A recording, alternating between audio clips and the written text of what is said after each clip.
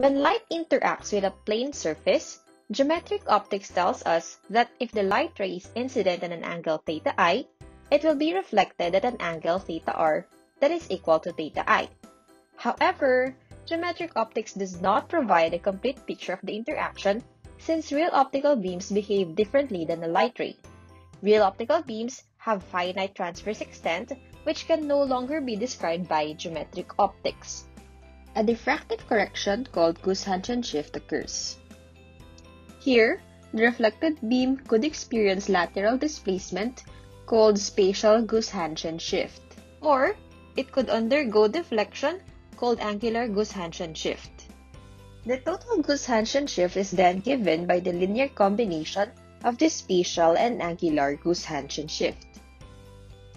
By looking closely at the equation, you can see that large spatial Goos-Hanchen shift can be obtained if there is a sharp phase change, and large angular Goos-Hanchen shift can be obtained if there is a sharp reflectivity change. This occurs when exciting surface plasmons at resonance. Consider a p-polarized wave incident at a dielectric metal interface at an angle theta I greater than the critical angle. The electric field parallel to the surface acts as a driving force to induce longitudinal oscillations called surface plasmons. These oscillating charges have an associated electric field that penetrates into the dielectric and the metal.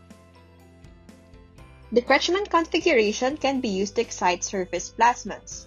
Surface plasmon resonance manifests itself as a dip in the reflectivity spectrum and a sharp phase change at the SPR angle.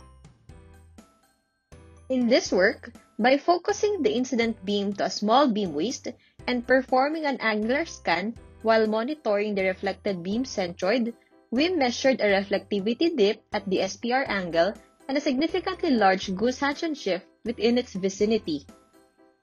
Perhaps you are wondering, how did I get this measurement? Or what can I do with this data?